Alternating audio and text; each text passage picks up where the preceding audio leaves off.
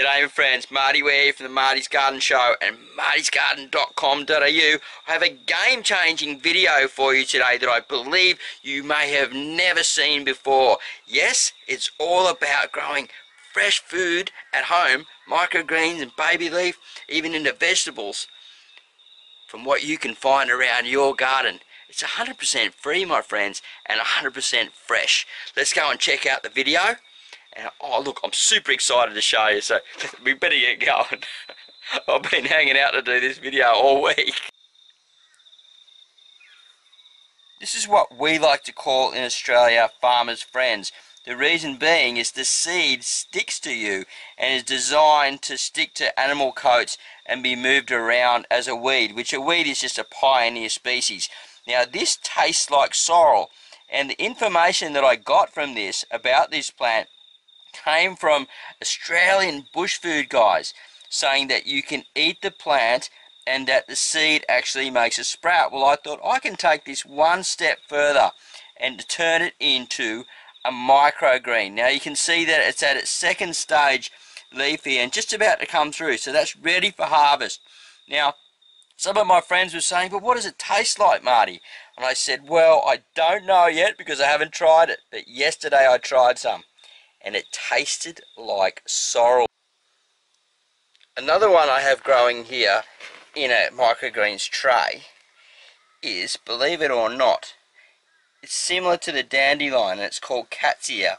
And there's 300 versions or 300 different types of dandelion that is edible. And at the moment it's very small. You can see it, it's about this size, so it's not really something that's harvestable yet as a sprout, unless you know you're in a survival situation. But it is highly, extremely nutritious. Now I'm putting my finger down here so you can get an idea of the size of the plant. But this one I believe will be an awesome, a really awesome, like baby leaf style plant. And I collected this seed again in the wild, just around the farm, for free. Now you can find this literally everywhere, but what I recommend, my friends, is that you stay away from places that are being sprayed. I'm going to head out and show you now where I'm finding this seed and give you a look at exactly what I'm harvesting and how I'm doing it. Check this out. Now there is a bounty of food here, just right here in my backyard at the side of the micro farm. Now this could be mistaken as the dandelion, but it's not. This is called cat's ear and it is quite different to the dandelion, but I believe it's related to the daisy still. Now it definitely is an edible plant and I will be eating that flower. As you watch behind the video now, you will be hearing me chewing away on that flower. It's got a bit of a bitter sort of taste, but very, very good for you. Now here's the seed, my friends. This is something that we see very commonly, and as you know, it gets picked up by the wind and drifted around, and that's what you collect. And you just don't be too fussy with it. Just grab it, break it off, put it in a brown paper bag and go and sprinkle it into your recycled tray with a bit of soil or potting mix and grow them on, just as you saw in the other part of the video. It's that simple. Now I recommend that you don't take all of them if you don't have a lot of them around, but it's quite common and it does come up a different time than the common dandelion, so it comes up at a different time of year, so you're going to have food right around. Now how can you tell the difference? Well, it splits out into two flowers. The dandelion only has one and it splits out, and the leaf formation is a little bit different. Alright, I've made an awesome discovery over here. I'm searching in this weed patch that's just been going nuts because we just had some rain after the drought. I'm actually going to pull this guy out because I'm not worried about it. It's just a weed, and I'm going to bring it over and show you. This is the cobbler's peg or the farmer's friend, and there's a few different ways that you can eat and consume this. So here we have the famous, well actually infamous cobbler's peg, which we like to call farmers' friends in Australia. And they call it the farmer's friend because you can see here on the end of this there's some little spikes, and they hook on everything.